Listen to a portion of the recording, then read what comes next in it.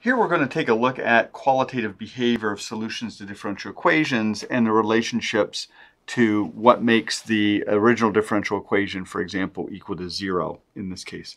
We're going to look at this specific differential equation, dy dt is minus 1/2 times y minus 4. And we're going to look for patterns and behaviors that we have between the graph of this function. Think of this as a function where this is like my f of x and this is my x, okay, output input. And we're going to plot it on an axis that looks like this, where this is dy dt, and this is y. So keep in mind this is not the independent variable t, this is the dependent variable of this particular differential equation. Okay, and then what we're going to do is we're going to take a look at its relationship to the graph where on this axis we're going to put the output of the function. So this is just the graph of the function that is the solution to this. And here we're going to have the independent variable t. So we're going to see if we can actually find a relationship between these two graphs and how it's related to the slope field that we would see in this particular graph. Notice that here the horizontal axis is the y-axis. Here the vertical axis is the y-axis. So this axis and this axis are the same things. Okay, we're just representing them a little bit differently. So in order to graph it though, we're going to need a function plotter. So we're going to treat this as if it's kind of like my little f of x, and this is like my little x. Okay, so in order to graph it, my machine requires me to call it x and f of x. So we're going to do it that way. So let's take a look. Let me add a graphs page. And let's graph minus 1/2 times the quantity x minus 4. We all know what this is going to be. It's going to be a straight line. Okay, and there it is. Just move this guy out of the way here. All right, so we're getting something that looks kind of like this. Here's 4. Okay, that's the horizontal intersection there. And so the graph is kind of coming in like that. Okay, so let's think about what this really would mean from the standpoint of the original graph, y of t. So notice that this axis is dy dt. So the outputs of this graph, okay, the vertical axis, represent the actual slopes of the original function, okay, dy dt. So what this is saying is when my y-coordinate is lower than 4, I have positive outputs for dy dt because it's above the axis. Therefore, it's going to have positive slopes. So if I were to mark 4 over here on the same y-axis, except written vertically, what this is saying is when I'm, quote, below 4 in value, aka this zone here, I should have positive slopes. When I'm above 4 in value for the y-coordinate, notice this is below the axis. This axis represents the slope of the original function, so I should have negative slopes. So when I'm in this zone up here, I should end up having negative slopes. Okay. Now, the further away I am from 4, the bigger the negative slope. The closer I am to 4, the less the negative slope. So it's still going to be going down. So as I creep up on 4 here, it should start to level off because at 4, the slope, which is this axis, is 0. Okay, it's an intercept. So at this location over here, I should have horizontal slopes. My slope is 0. So my field lines will look something like this.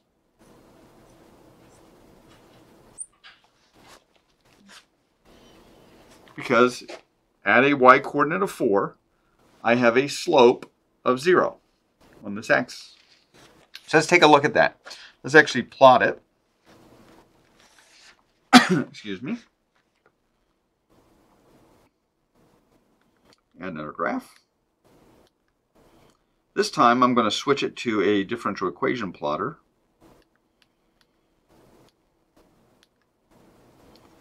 Okay, and I got to remember, I got to call my dependent variable y1 instead of y in this machine. So I'm going to say minus 1/2 times the quantity y1 minus 4. And I get something that looks like this. Let me pull this down just a little bit so we can see it better. And I'll put it right about there.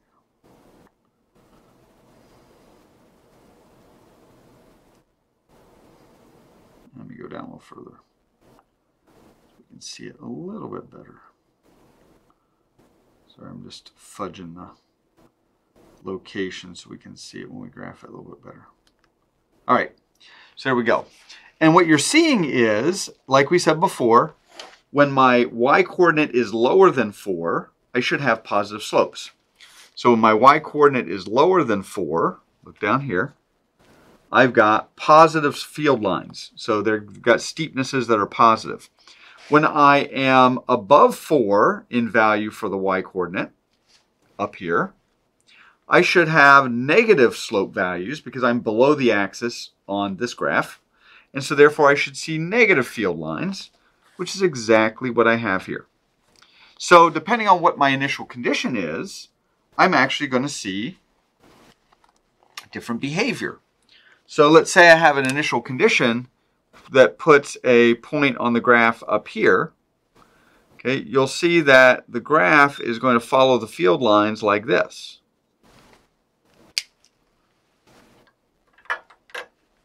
If I have an initial condition, let's say down here, then it's going to follow those field lines like that. Okay, something to that effect. We can actually see it by plotting the field lines. Let's take a look.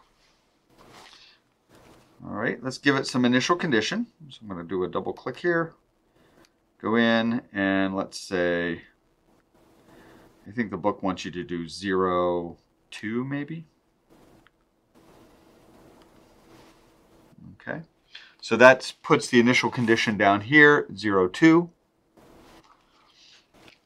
And you'll see that it follows those field lines. Now if I grab this initial condition, I can move him. If I pull him up and give a different initial condition, I get a different behavior of the solution to this differential equation. So the initial condition will determine what the function is. But you'll notice if I start off with a high y-coordinate, I'm going to start off in this zone with a, quote, negative slope. Okay, remember, this is the slope axis. So the values, the outputs over here represent the slopes on this graph. So if I start with something above 4, I'm going to have negative field lines, negative slope field lines. If I start below 4, I'm going to have positive slope field lines. All right? We often refer to this value right here as what's called an equilibrium solution.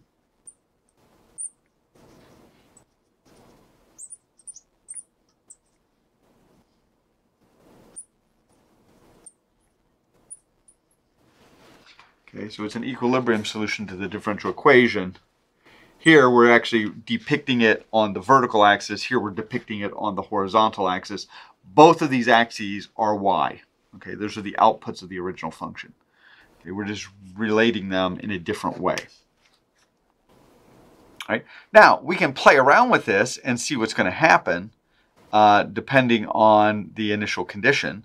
So for example, suppose, and I think the book wants you to look at this, suppose I have y of 0 equals 6.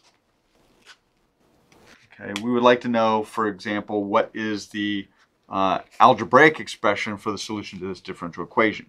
Okay, well, we can do that. Let's pop back over here. Whoops, didn't want to do that. Let go of that.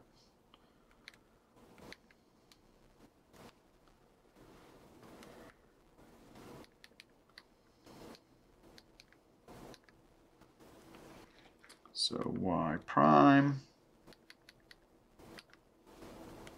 equals -1/2. Whoops.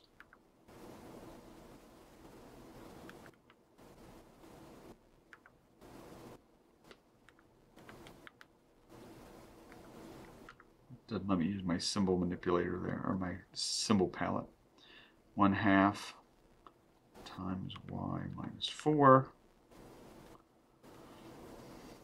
My independent variable is, in case I want to plot it, I'm going to call it x instead of t. My dependent variable I'm going to call y. And I get something that looks like this. So you get C1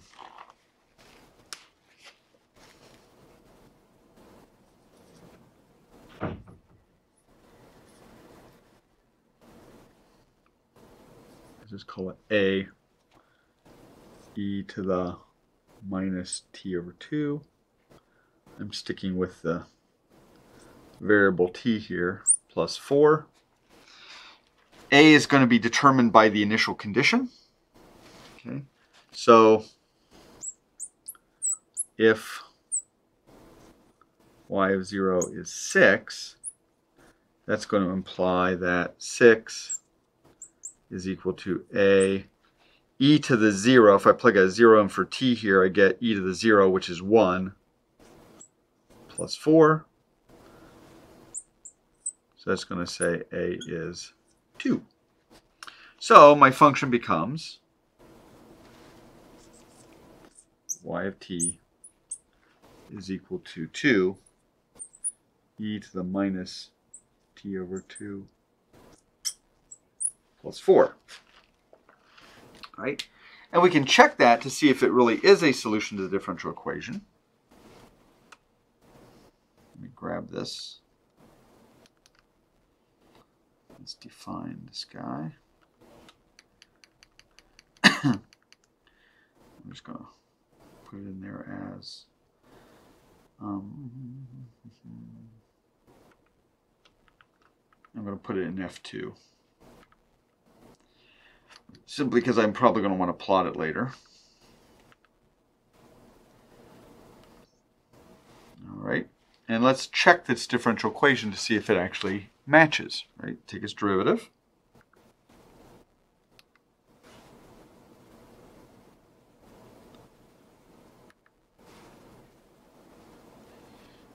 Actually, if I want, I can call it t. Doesn't matter what I call it.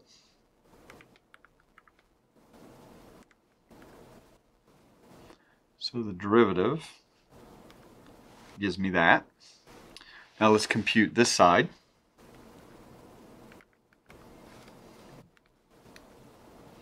Minus 1/2 times the quantity F2 of t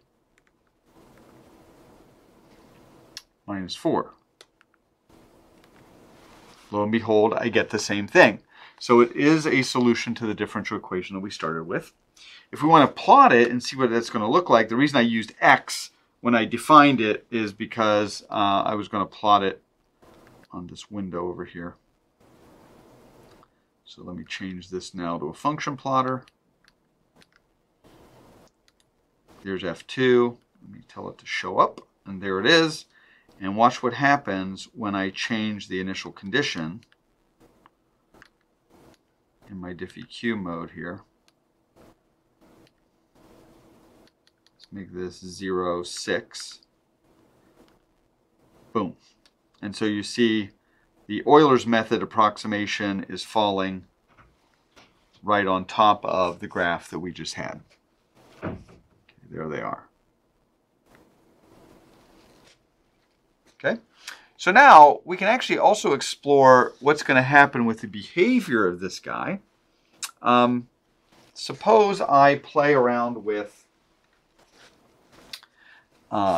changing this value here. Okay, let's actually look at these two guys side by side and see what's going to happen. All right, so let me go in here real quick. And let me, well, first let me delete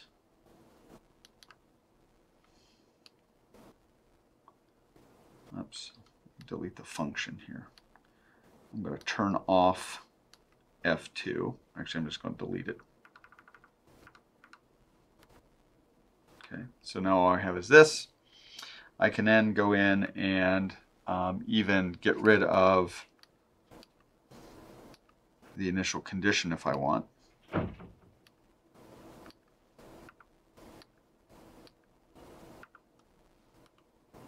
Okay, so I just got rid of the initial condition so we can look at these guys side by side. Now what I'm going to do is I'm actually going to put this graph and this graph, and this graph side by side so we can kind of see the behavior. And I'm going to actually put a slider in and change this 4 to just a slider that we can control. Okay, we can play around with it and we'll look at see how the slope field reacts. Now to do that, I'm going to insert a new page, not a new problem, because I want all the information that's stored in this problem to stay with me. And I'm going to hit escape right now because I want to actually split the screen, because I want to have on the left this graph and on the right this graph. So to do that, I'm going to go to Doc, Page Layout, and I'm going to say Select Layout. And here you can see icons for that. This is the side-to-side split layout number 2. That's what I'm going to choose. Okay, now you can see over here, this side actually has a slightly bordered pane. The pane's got a little bit darker border around it than the one on the other side. So that's the active window. So what I'm going to do is I want to copy the graph that I had over here into this space. So I'm just going to page over till I get to that. To select the application, this is a really cool feature, is I can do what's called Control K, and you'll see the border of it start to flash. Okay, what that's doing is it's selecting the application, and then I'm going to copy it, because I don't want to copy a static image. I want to copy all the information that goes along with it. So once I've got it flashing with Control K, I'm going to do Control C to copy, just like we've done in the past. Now I'm going to page back over here. While this is my active window, I'm then going to do Control V to paste it. And you'll see there it is. Now I'm going to go over here, I'm going to click on this pane to make it active. And I'm going to do the same thing with the slope field page. So Control K to copy it. I'm sorry, to select it. Control C to copy it. I'm going to go back over here with this pane active and do Control V to paste it. Okay, so now you can kind of see what's happening in the connection to these two guys. Now, what I'm going to do is I'm going to put a slider in here. So I'm going to activate that pane. I'm going to say Menu, Action, Insert Slider. And I'm just going to call it C.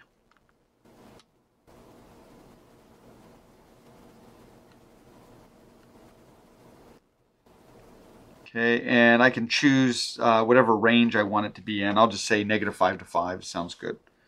And then I'm going to go down to, I'm going to make the current value, which is 4. Okay. And then I'm going to change my step size to like 0.001. So I've got a little bit of play in it. If I want to see more digits, I can do this. I can change however many I want. Right now it's float 3, but you can change it to whatever you want. I'll just leave it as the default. Click OK. And there it is. I'm going to make it a little bit longer so I can play with it a little bit. Okay. There we go. So now I can grab this guy and pull it back and forth. So now in order to be able to tie it to this, I'm going to click on this guy and I'm going to change that 4 to C. Okay, I shouldn't change the graph right now because I set C to 4 initially. So you won't see a change in the graph. Okay, but now when I pull that, it's going to work. I'm going to do the same thing over here, except I don't have to put a slider on this window because I've already got it over here and it's going to share the information between the two. So what I'm going to do over here is I'm going to click on this I'm going to go into my back to differential equation plotter. And now when I go up here to my differential equation, I'm going to change that 4 to a C also. So now both of these slope fields are going to be tied to the same slider, so to speak. Okay, and you'll notice nothing really changed because my slider was at 4. But watch what's going to happen when I pull on this guy. By pulling on this guy, remember what I'm doing is I'm changing this value right here. So because this is minus 1/2 y minus that value, if these two values match, I'm going to get 0. So that's still going to correspond to my equilibrium solution. So watch what happens when I drag it. Watch my slope field change. Right now, if I change this guy to say 2, close to it, here we go. Actually, I can click on the slider itself and type in 2. So if I make it 2, what you'll notice over here is that where this guy crosses the axis, I still end up with that same value as where the horizontal field line goes. Okay. So I can pull this and change it any way I want, and notice the similar behavior. I'm still going to have on this side of wherever this root is, on this side it's always going to be below the axis, so therefore I'm going to have negative field lines. On this side of the axis here, so if I'm, quote, below whatever that is, I'm going to have positive field lines. And so as a result, I'm going to keep the same shape happening. I'm just changing where this horizontal field line is. So what we notice is if I have above axis to below axis happening, I'm basically going to have something that sucks the graph toward that field line. Now I could also explore what happens if I've got a variety of different roots, and we're going to talk about that in just a second. Okay, now what we're going to do is we're going to actually look at a slightly different differential equation where I've added an additional root. So you can see here, we took the one we were playing with before and I just added another root. So now the roots of this are y equals 0 and y equals 4.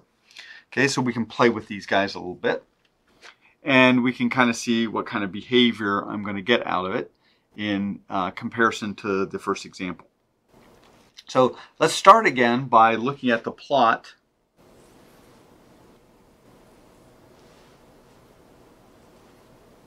of the derivative dy dt versus the dependent variable y. And then we're going to also look at the plot of y versus t, the independent variable. Okay, so let's take a look. Again, we're going to plot it. We're going to pretend this is like my f of x, and these guys are my x's instead of y's because my machine is going to force me to do that. So I'm going to put in minus 1/2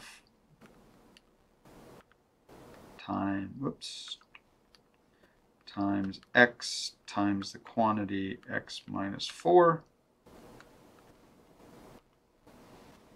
So my graph ends up looking something like this. Pull him out of the way. So you can see the roots are at 0 and at 4, and the graph looks something like that. Okay. Now let's think, before we actually even plot the slope field, let's think about what this would mean. Remember, this axis here, vertical on this graph, represents the slopes of the solution to the differential equation. All right, so here, when I'm below 0 for my dependent variable, remember this axis and this axis are the same. Okay, when I'm below 0 here, I have negative slopes. So what that's saying is, if I look at this as my y-axis, so to speak, that's vertical, and this is my y-axis is horizontal, when I'm down here, I should have negative slopes. When I'm between 0 and 4, this is above the axis here, meaning the outputs are slopes. So I'm above the axis, so I have positive slopes. So if I look at 4 here, let's say, okay, between 0 and 4, I should have field lines that are going upwards. Okay.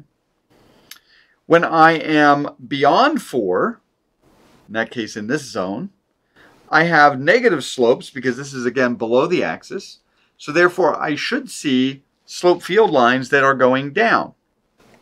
Again, at 4 and at 0, I actually end up with horizontal field lines because the slopes, dy dt, are 0 here and here. Okay, the outputs on this graph are 0 here and here. Okay, so let's take a look at this real quick. To make the field lines a little more visible, let me get a different color here. Pull a different color out of my pocket. So here at 0, I should have a slope of 0. So I should have a field line like this. Okay. And at 4, I should have a slope of 0. So I have field lines. They go like that. All right. So we've kind of conceptually taken this graph and deconstructed it into what the field line should look like over here. So let's take a look at it and let's actually graph it. So let me put in a new page, a graphs page. Let's change it to differential equation plots.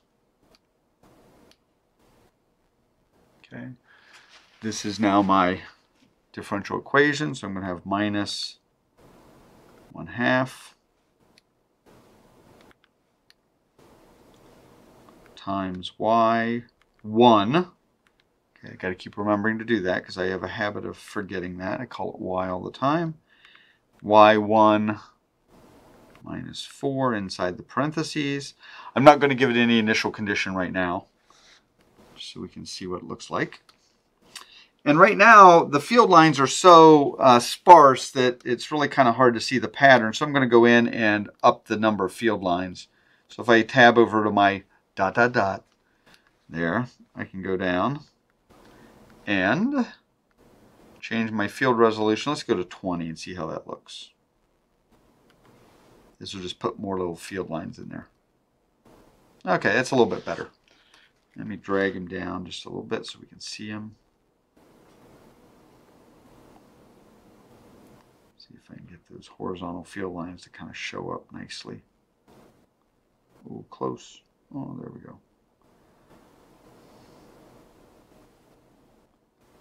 Pretty close. There we go. That looks pretty good. I just adjusted it so that where the tick marks are falling and the field lines are right on top. So you can see you've got the horizontal field line right here, and you have a horizontal field line right here on the axis, okay, which is kind of what we predicted. Again, when I am, quote, above 4, meaning above 4 to the right here, I end up with a negative slope because this is below the axis and this is the slope. And so therefore you see negative field lines. Negative slope field lines are going like this. When I'm in between 0 and 4, this thing is above the axis, aka the slope is positive. Therefore I see positive slope field lines in between those two. And when I'm down here below 0 for a y coordinate, aka down here, I end up again below the axis, so I have negative field lines again. And you can see I've got negative field lines over here down below. Now let's give it an initial condition and drag the guy around so we can kind of see the behavior of these equilibrium solutions and see how the original conditions are actually going to affect what the graph does. So here we go. Let me double click. Let me give this guy some initial conditions. See if your text has you do specific ones. It looks like they use y of 0 equaling -1, 0, and so on. So it looks like basically they're doing a y coordinate or a t coordinate, x coordinate in this case, of 0, and then they use like -1, 0, 1, and so on. So let's just throw one in here. Let's do -1.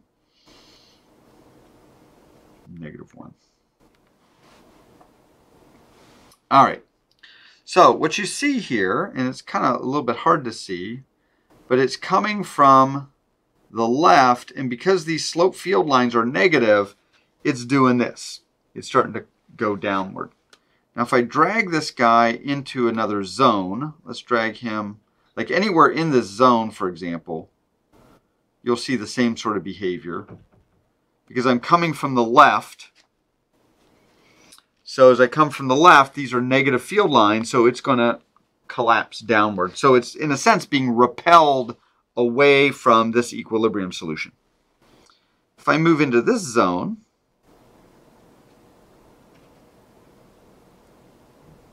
in here, you'll notice that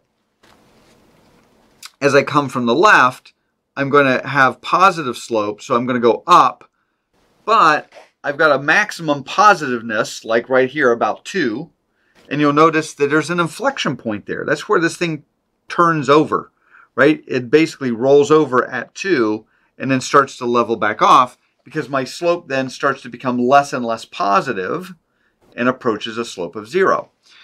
This is actually a really powerful curve. We're going to talk about this later when we talk about modeling. And right now, with things like the coronavirus going on, this is what's referred to as a logistic model. The idea that it increases somewhat exponentially initially, but then rolls over and levels off. When you think about virus transmission, for example, eventually, there's going to be a limited number of people who get it, and it's going to level off to that. The worst case scenario is if eventually the whole population gets infected. So you can't ever go above that cap.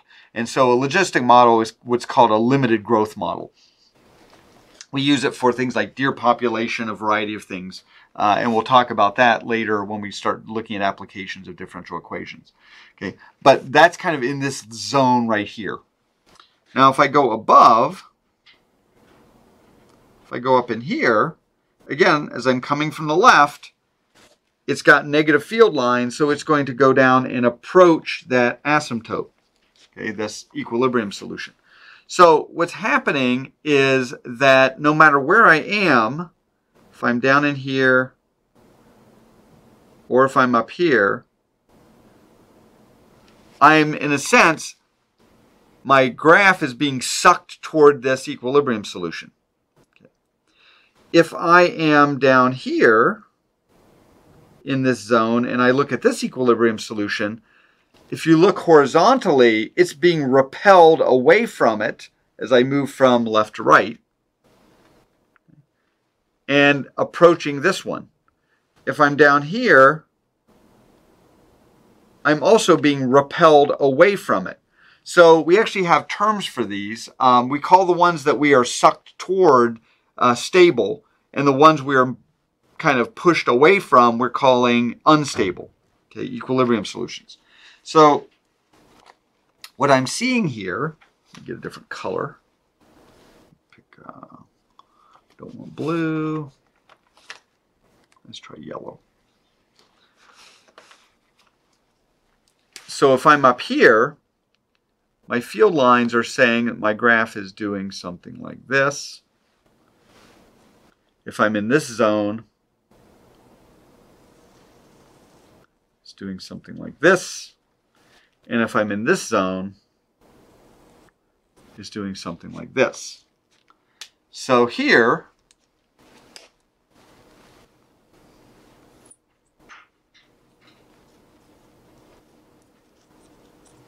if I'm being attracted, oops, not K, attract.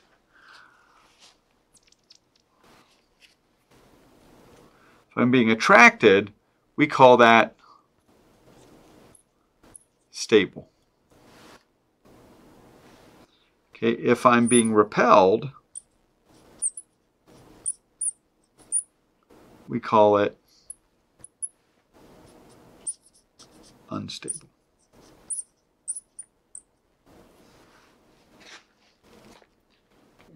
Now, when we think about it, we can actually be able to look at this graph and immediately tell whether it's stable or unstable. Okay, so take just a second, think about it for a minute, look at the behavior of this graph, and try to find a pattern between this thing's behavior and whether or not it's a stable or unstable equilibrium position. So take just a second and reflect.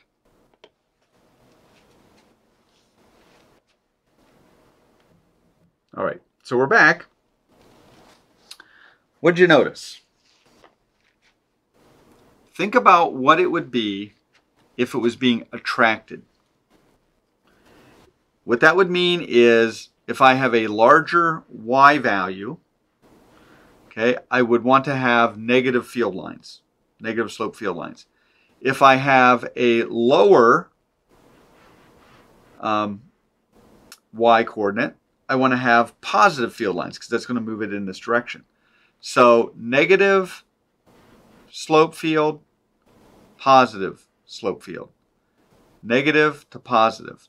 So what that's saying is if I am further to the right, I want to have a negative value. If I'm further to the left, I want to have a positive value. So in a sense, I am looking at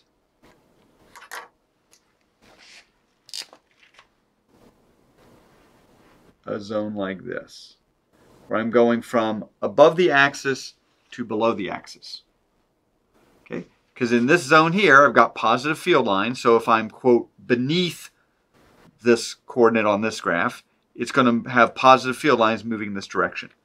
If I am above 4, so to speak, higher than 4, larger than 4, I'm going to have negative slopes, so I'm going to have negative field lines.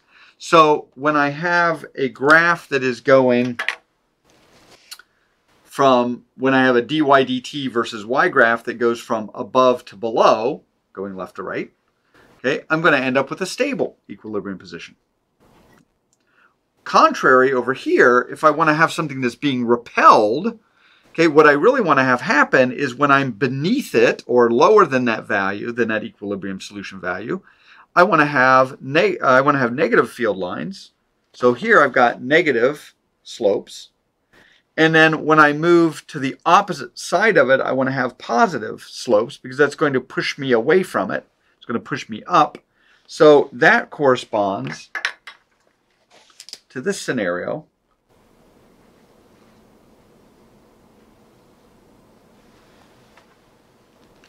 The color's not working very well. Let me pick a different color. Pink.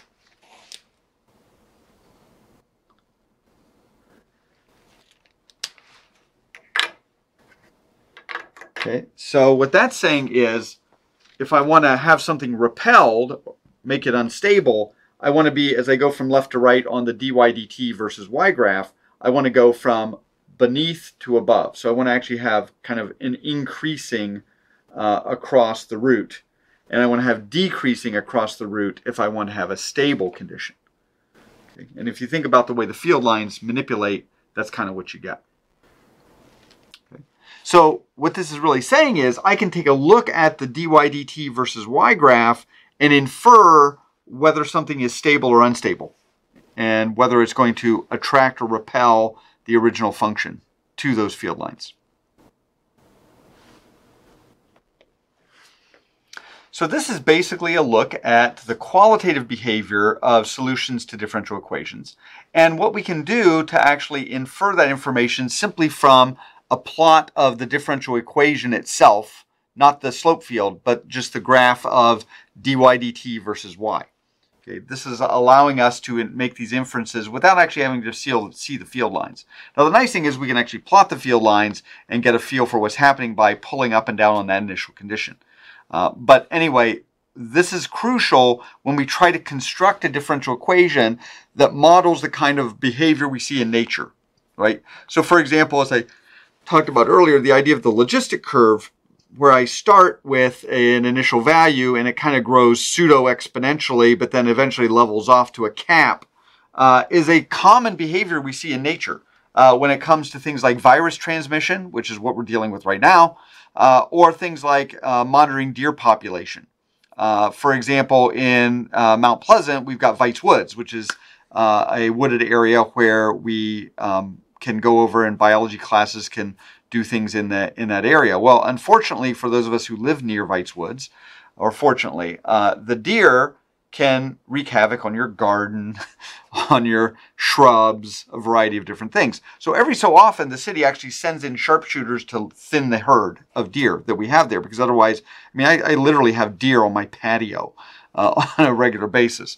So when you can model the situation that deer don't really grow exponentially because Vice Woods is limited in terms of space, and so there's a limited amount of food.